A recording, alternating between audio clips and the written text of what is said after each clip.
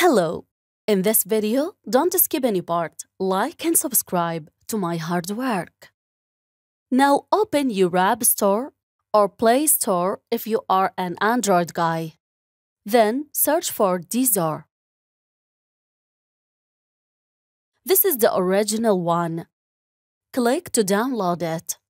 Now let's open it. It's a very simple browser, but we will turn on some settings from this list here. Click on it. Then choose Settings down here.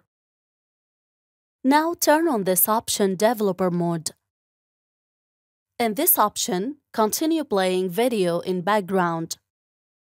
In order to make sure that the add-on that we are gonna install works perfectly. Now go back and search for this tool on the search bar here. Then tap on Go. Now this tool is installed in your browser, and here you go. That's it.